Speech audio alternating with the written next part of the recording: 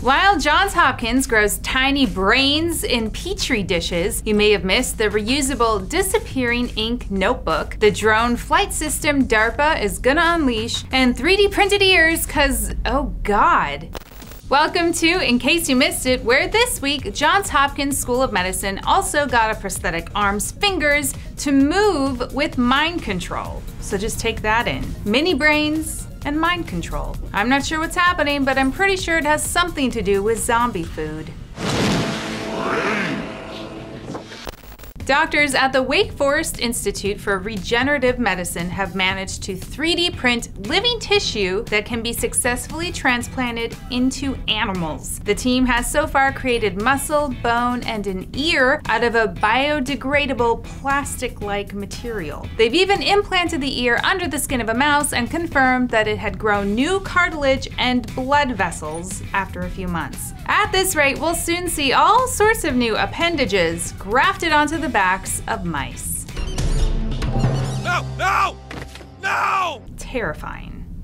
DARPA is crowing now that its Fast Lightweight Autonomy Program for drones reached a new milestone. This is the first time a DARPA drone hit 45 miles per hour while wearing a camera and a bunch of heavy sensors. So just mildly freaky to see. The drone was remotely operated though, which is why the following tests might mean even more. The obstacle avoidance round had operators following the drones but not interfering with the AI at all. Granted, they are a lot slower than the ones piloted by people, but it's DARPA, so look out.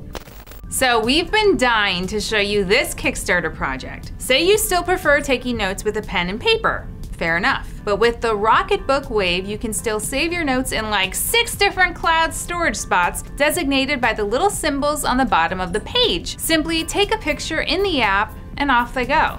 And that's not all. The notebook is reusable if you use the right kind of ink that disappears with heat. Pop it in the microwave and it's ready for another round of note-taking. So the opposite of the milky, disappearing ink you spent way too much time with as a child, which turns out doesn't work real well as an adult either.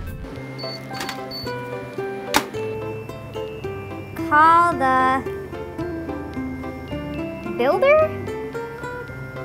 That's pointless. And finally, for about $170 US, you can get a replica gun made popular in an anime movie called Psycho-Pass. In the movie version, the gun, called the Dominator, recognizes its owner and does some other crazy stuff. The fan version is pure prop, but we have to admit, it still looks kind of awesome. This episode was brought to you by Go90.